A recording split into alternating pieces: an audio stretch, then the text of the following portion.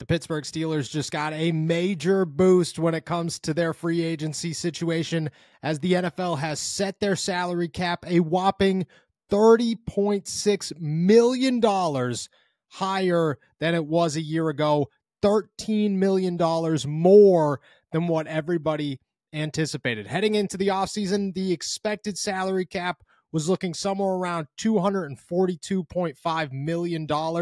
The NFL has just announced that it will be $255.5 million in 2024. For the Pittsburgh Steelers, what does this mean? Well, with the anticipated salary cap at $242.5, they were looking at roughly $4.5 to $5 million over the salary cap. They needed to clear $4.5 million in cap space before they could begin signing other free agents, heading to the NFL draft, inking contracts, extensions, whatever you want to say. Now, with the $255.5 million floor, there's $7.5 million under the salary cap, meaning they have $7.5 million in available money to spend in free agency before they continue cutting players or reworking contracts or whatever else they'd like to do. Now, when it comes to creating more money, I anticipate more cuts to come. Larry Ogunjobi, Patrick Peterson, Keanu Neal, Allen Robinson,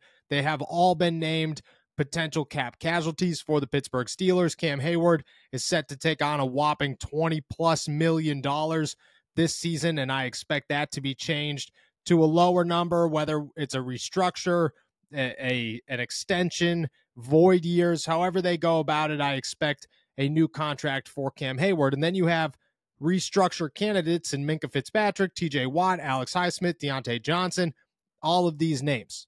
The Steelers could come up with plenty of money if they look to. With Allen Robinson, Patrick Peterson, and just the cap casualties alone, they could be looking at upwards of $20-25 million in available cap space before they even touch a restructured contract. That's a lot of money to spend. Their situation just got a whole lot better. And for anybody sitting around saying, oh, well, what can they do? Can they make some splash? Or anybody who is sitting around thinking about the quarterback situation and what it does for names like Kirk Cousins and potentially a Mason Rudolph deal or a Russell Wilson deal, they now have more money to spend, and unrealistic numbers now become somewhat realistic, somewhat doable.